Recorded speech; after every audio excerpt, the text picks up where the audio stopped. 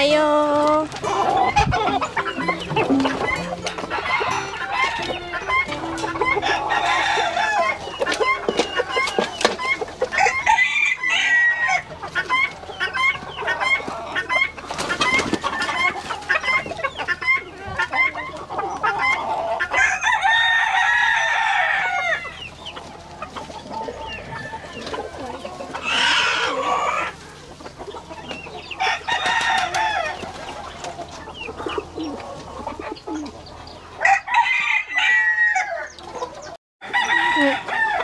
いつもは外に出てこない B ちゃんとナゲットくんが出てきました。その後ろで踊り狂うどうしたお前。あれちゃんどうしたん。お前も散歩に出るか。お前が出るとカオスなんだけどな。はいどうぞ。くちばしの毛が治ったね。よかったね。ちょっとまだ噛み合わせがおかしいね。なんかゆいや踊るなや。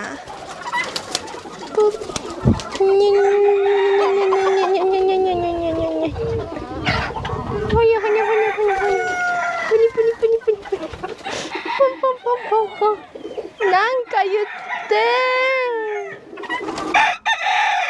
はい、ありがとうございました。こっちもおはよう。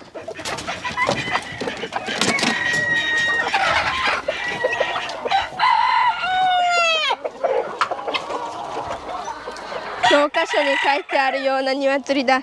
草を食べます。丸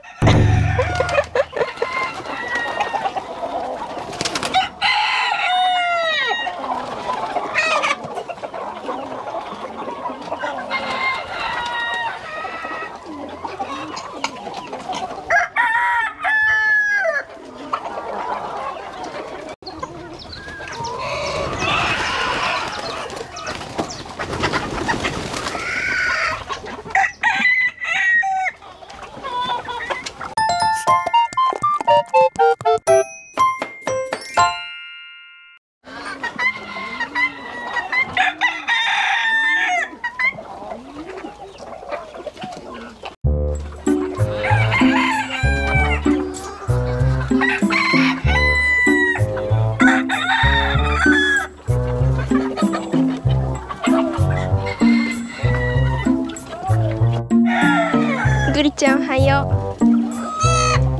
朝から砂浴びですか。朝シャン派ですか。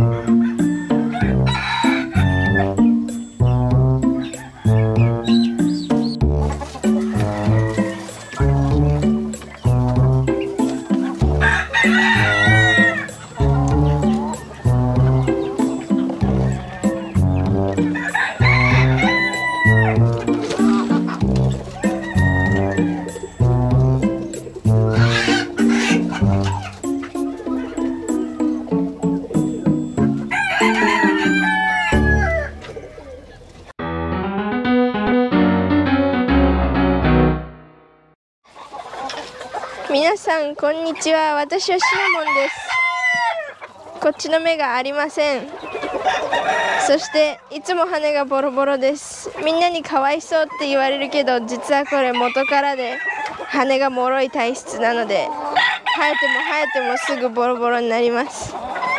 皆さんお構いなく。ほらこっち側だと触れる。こっちから行くとめっちゃビビるね。いつもボロいよね。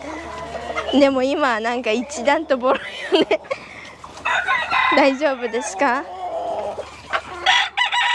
大丈夫だよね。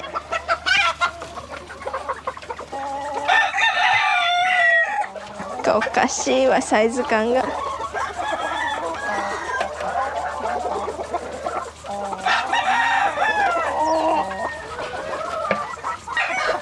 シナモンとピーナッツ目ないんだよね。でも強いんだよね。